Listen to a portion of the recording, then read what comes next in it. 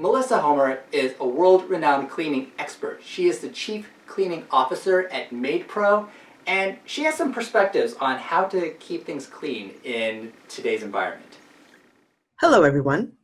My name is Melissa Homer, Chief Cleaning Officer of MaidPro, and I'm here to talk to you again about masks.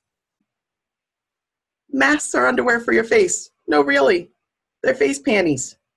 Once you learn that cloth masks are face panties, all my training's done. It's so simple. You'd never leave the house without a fresh pair of panties on. You'd never wear panties you wore yesterday without washing them. You'd never pull your panties down to make it easier to fart in the customer's house, would you? Okay, there. Everything you need to know about face masks I've taught you. Put a new fresh pair on daily. Wash it after you wear it. If you get something nasty on it, change it. If it gets all old and torn, stop wearing it. Easy, right?